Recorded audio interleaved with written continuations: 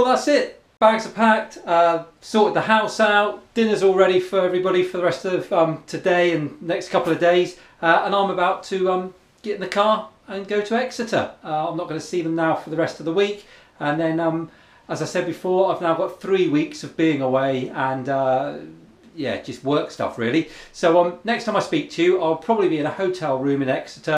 And here we are. I have arrived in my generic, nondescript hotel room and home for the next 3 weeks, barring weekends, of course. So yeah, actually, with that in mind, I think I'm going to sit myself on my chaise lounge, come children's bed here, to talk to you. So obviously, I've been trying to update my vlog kind of every other day and kind of keep up to date with all the current things that are going on. Now at home, that's no issues, and there's kind of plenty of interesting things going on at home that are hopefully interesting for you to watch. But while I'm here, I am pretty much working all throughout the day, and then obviously in the evening, if the light's still here, I might get a chance to go out. Now the EV news never stops, and I'm sure that there'll always be stuff for me to talk about, but I'm doubtful whether I'm going to be able to continue every other day. So it might be that every 3 days, or I do twice a week, just for the next few weeks while I'm away from home. And then once I get back home and into my normal routine, I can pick it up again, kind of where we've been anyway. So hopefully I can keep them interesting, because that's my concern. What I don't want to do is try and do one every other day, which ends up just me sat here in my hotel room talking about EVs. That would bore me, and I'm sure you'd get bored as well. Now, as for today, what I really wanted to update you with was kind of a hangover from my last video. So last time I test drove the Hyundai Ioniq, and if you watch that, you'll see that it was a really impressive car, and it's certainly it's a step forward from the current Nissan Leaf. And yeah, without doubt, I would buy one. And I had, you know, a few niggly negative points about it, but on the whole, really positive, and I couldn't say enough good things about it. What I didn't cover on that video was the kind of the current costs and the wait times. I might have mentioned it slightly, but ultimately there's stuff that I didn't want to say on that video, because if you watch that video in 6 weeks, 6 months time, it wouldn't be relevant. So you know, this is back to kind of my vlog, which it does become more relevant now, and it's relevant because it affects my decision making on whether I'm going to buy one. Now, Westover, where I test drove it from, they've said there is a 6-month waiting list. Now, I've heard reports of it being longer than that, but that's what they told me while I was there, and there's no reason for me not to believe them. They also did some figures for me. Now, obviously, I can't make a direct comparison to my current Leaf, because I bought that over 2 years ago. It's a 24 kilowatt hour Leaf. You know, there's no point in me trying to compare it to that. What I'd like is the monthly payments to be the same. That would be where I'd like to be. You know, without going around the houses, they're not.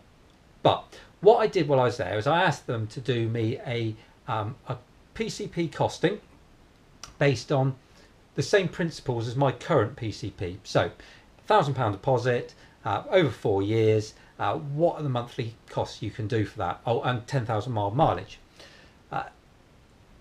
To say it came out expensive would be an understatement. Now, the salesman, before he even got them, he said to me, it will be expensive. Now, it was nearly £500 a month. Now, I know that I haven't haggled with him. I'm sure there's some ways of getting that down, but ultimately, that is the base figure. I think list price is smidgen over £30,000, so pretty much £30,000. That's the same as the current 30 kilowatt hour Leaf. So if you just do a side-by-side comparison, there isn't one. The Ioniq, every time, I would go for. However, Nissan at the moment have got a number of incentives. They've got scrappage scheme. They put in towards a deposit for you. And when you start adding these things on, because Westover also own a Nissan franchise, he was able to do a direct comparison for me and said, if you were to buy the Leaf Tekna, so the top spec one, which is the one that you're going to get closest to the Premium SE Ioniq, it worked out £150 a month cheaper, even though the list price is exactly the same. So, you know, based on that, if I didn't own an EV at the moment and I was looking to buy one and money was, you know, a real issue, which, yeah, let's be honest, it is for most people. I don't think the Ioniq is £150 a month better than the Leaf. It's definitely a better car, but that's a lot of money, an awful lot of money. So based on that, I would be back looking at the Leaf again. So that was just really interesting. As I say, that could change tomorrow. It could change in 6 weeks, 6 months. That's, you know, there's no point in discussing that as a, you know, this is what it costs. It's just, that's a snapshot from yesterday when they gave me the information. So I just wanted to share it with you because I thought it was quite interesting.